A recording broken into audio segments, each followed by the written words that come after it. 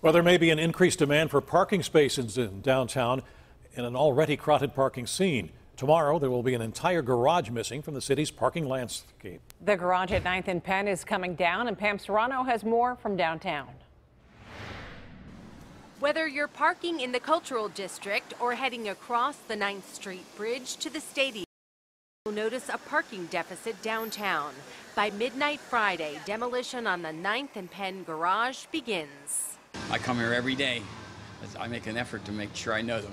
For 11 years, George Wellinger has owned 9th and Penn News numbers inside the garage. He gets about 1,000 customers daily and knows what they need.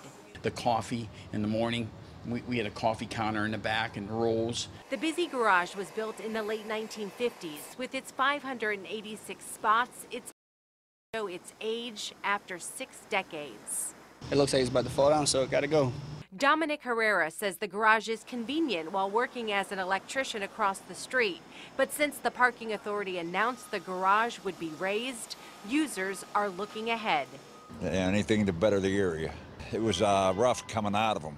I mean, everything backed up. All the cars had one way to go, and it would back clear to the roof, and you'd be in there for like an hour trying to get out.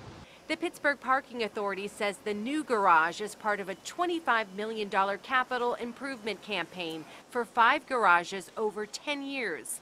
Leaseholders say the Parking Authority made the process of moving to a new garage simple.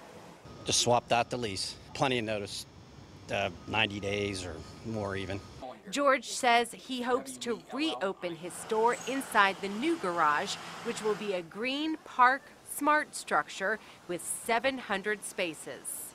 It'll be a while before this garage is done, about 2 years in all, before downtown has these additional parking spaces and then some. On Penn Avenue downtown, Pam Surano, KDKA News.